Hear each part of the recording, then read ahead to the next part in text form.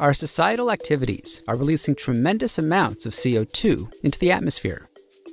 The CO2 is increasing temperatures and acidifying ocean waters at a faster rate than observed in millions of years.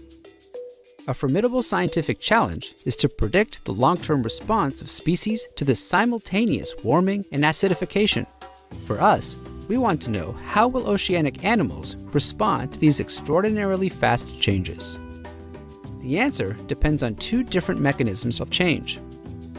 Phenotypic plasticity, or acclimation, is when an organism can change its performance based on the environment over its lifetime, not over successive generations.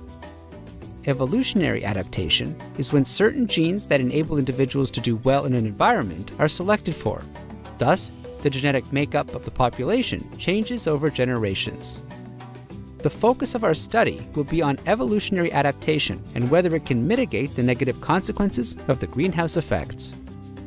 We study copepods, tiny aquatic crustaceans that are the most abundant animals in the oceans. Copepods are keystone organisms that link the production of tiny photosynthetic phytoplankton to upper trophic levels such as fish. Moreover, through their processes of ingestion, respiration, excretion, and defecation, they play an important role in global biogeochemical cycles. Copepods are excellent model systems to test the response of the oceanic biota to climate change because they are short-lived and amenable to laboratory culture. This allows the performing of multi-generational experiments to identify the role of evolutionary adaptation in response to climate change. Our experiments test for the individual effects of temperature and acidification, and of their combinations on a variety of traits, like fecundity and survival, that determine the ability of copepod populations to thrive.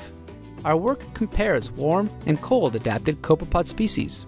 Lastly, we combine this novel experimental approach with genomic analyses to explore the underlying genetic mechanisms for adaptation to these stressors. Combined, our work is likely to provide novel insights into adaptation to thermal and CO2-related stress and emerging properties that lead to adaptability.